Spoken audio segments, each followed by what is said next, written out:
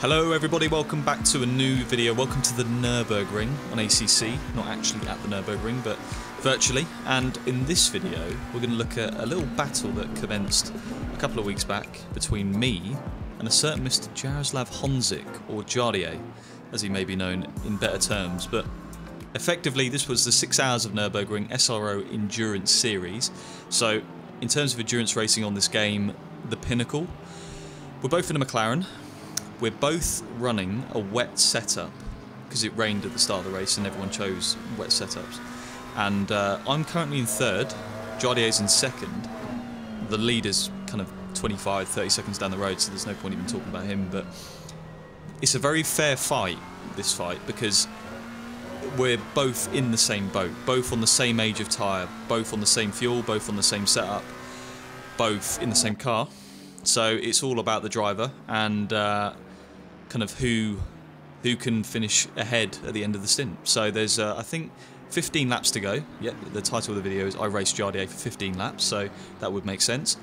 And we, at this stage, with 15 laps to go, we're a couple of seconds behind him, chasing him down, pushing him very hard, and we're skipping now to lap 169, and we've gained, you know, a second and a half. We're right behind him now, and it's easier said than done to get past someone on this circuit when you're in the same car with the same setup, because your strengths and weaknesses are exactly the same areas of the track.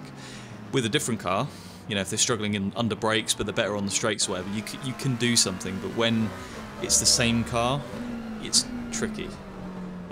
So all I can do is put pressure on every corner of every lap, which after 6 hours of endurance racing is quite tiring, but it is what it is.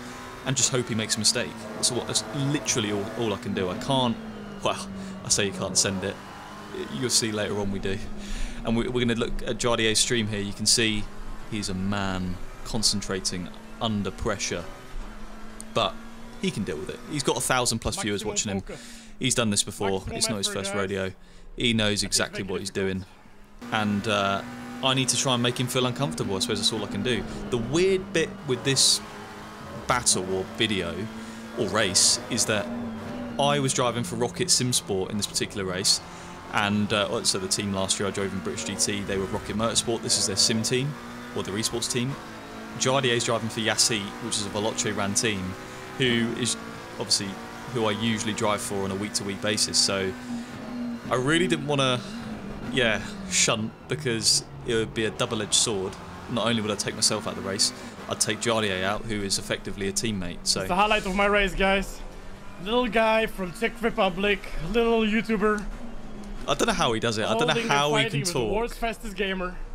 While doing this, I didn't stream this race, but I was fully concentrating. I couldn't talk. The last time I actually had to fight with James Baldwin was like 4 years ago in the Project Cars 2 SMSR World Championship. Yeah, me and Jardier have been racing for years. Project Cars 2 days, the good old days, as they may say. But effectively, yeah, you'll see on my streams if you do watch them on Twitch. I rarely talk when I race. I just can't do it. Every time I talk, mistakes. Which, yeah, I've tried to, and obviously it'd be great for the content if you could talk while doing it, like Jardier or Jimmy Broadbent, for example. But I just can't do it. It's not in my skill set. So going into turn 1, lap 175, so a good 11 laps to go. Right on the back of him in turn 1. He's very consistent, is Jardier. I mean, he was a little bit slower in this stint. You know, we caught up a good few seconds over the course of the stint to get behind him. And I have no doubt if I got past, I would have drove away. But at the same time, he was so consistent. He knew where to place the car, where to be slow, where to put the power down, so I could not have any opportunity of getting past without being a little bit dirty. And you can see there we're cutting to Jardier's stream again. Guys, I don't know if I can hold him longer. You can, you're fine. Keep going. So at this point, we've been behind him for about 12 minutes. The left front is really suffering now. He's starting to feel that fatigue, the pressure. Murphy giving him a bit of a pep talk. And he's right, you know, if he doesn't make any mistakes and he's driving the way he is right now for 8 minutes, it's in the bag. Like, there's nothing I can do. You can see here, we're visibly quicker, but we're both on 8 wing full downforce because of the wet setup. There's just nothing you can do. And I don't really... I did get frustrated. You'll see throughout the stint I got more and more frustrated, which results in a few moves that are up for debate. That's definitely fair to say. But we'll get to that in a minute. So we've got a good toe going into the chicane, which in this car, by the way, on this track, the chicane is an absolute nightmare. Like that curb on the inside on the right, it's random as to whether the car hits that curb or not. We're showing our nose into the final corner, just hoping he makes a mistake. He doesn't. TC0 on the exit, so I'm really pushing. Even though the tyres are worn, I'm still going for the TC0 trick to get a bit more grunt. Going into turn 1, Jardier goes a little bit deep, but still not enough for us to really do anything. We can do a bit, we can attempt to switch back going into turn 3, but yeah, or turn 2 even, but it was never going to work. It's quite easy to defend on this track in a GT car, you know, as long as you get good exits from the slow corners and stuff like that, you should be alright. So, cutscening it again to lap 177, going into turn 1. The best opportunity, by the way, to overtake Jardier was into turn 1. And we're going to jink to the inside last minute, brake very late, way too late, avoiding contact, but yeah, I mean, it was worth a go just to kind of do something a bit different. At this stage, I've been following him for about 11 laps, didn't make any moves. That was the first. I just wanted to see how it go. Way too deep on the brakes though, a good 20 metres too late. And going into turn 1 again, a little bit of a replay just to see what Jardier's reaction was. Clear on the right. Car on the left. Clear on the left. I don't think he could quite believe he said he couldn't believe I said that. It was a bit of a send. I would be a bit concerned if someone did that to me, but I had to do it. I had to do it. He's just laughing. Right, a few laps later, same corner, and same situation. We're about the same amount of time behind him. I'm just going to brake a little bit earlier and go for the send. Going into turn 1. Looks like we're just about going to make it, but the angle of the corner is so acute, he gets a better exit, and once again, just about holds on. It's closer than the first lunge, but still. I don't think we broke too late, I just think the angle just wasn't in our favour, and yeah. The thing is, if you don't brake late enough, you don't actually make the send, because you're not alongside going into the corner, but if you brake that, you know, 1 or 2 metres too late, that happens, and then, yeah, you don't get the position. He's just laughing again. Why? Why? So those 2 sends are in the space of 2 or 3 laps. Jesus, James. I think they're not happy because obviously I drive for them usually, and it's a bit of a risky strategy sending it like that. Going into the last lap then, turn 1 again. I don't brake late at all. I'm just showing my nose. He goes wide. We go side by side through turn 1. Going into turn 2, I'm just being super aggressive at this stage. I really want the P2 after a 6-hour race, you know. But he defends well into turn 2, into turn 3. He's got the position. At this stage, it's desperation. I mean, I've just got to be as close as possible behind him at every corner and hope he buckles, because there's nothing else I can do.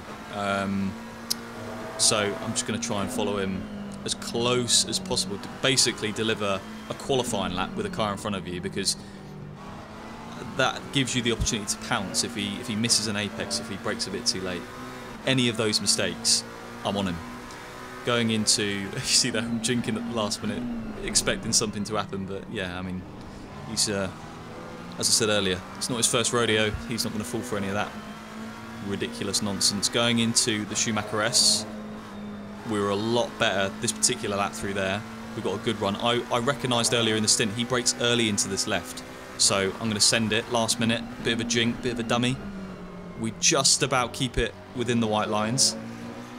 We've got the line for the next right-hander. We've got the move done. And at this stage, my heart was going. Like, last lap, I've been behind him for 20 minutes. I finally got the move done. He was right on me. He's basically bump drafted me down the straight. I completely forgot to look for my braking marker. Brake way too late. Go off, come back on, and contact, spin round, in the grass, and yeah. And that was that. So, replays. Yeah, you can see there, I'm just too busy looking in my mirrors. I brake at about 60 metres, you need to brake at about 75, 80. And I do go off the track. The car's fully in control. When I come back on, I think Jardier maybe just slightly misjudged my speed when I came back on, and we made contact. Initially, after the race, I thought 100%, 100% that was my fault.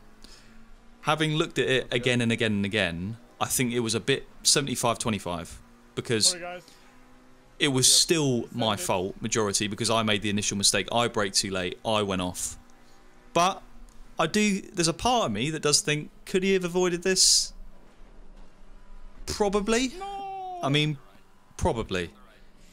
But ultimately, if I didn't outbrake myself, and you know he didn't brake that late, I could have braked where I usually brake, and I made the corner. I would have got P2, he would have got P3. It would have been a fair race, and everyone would have been happy. Instead, I outbraked myself, went off, we crashed, and you can see there Jardier on his stream pretty pissed, because he likes fair racing, and contact's never good. So yeah, I mean in the end, the stewards deemed it Jardier's fault, and they dropped back to 4th. We regained 3rd from their penalty. P4 was only right behind us, about 6 seconds behind us, and we they finished 2nd.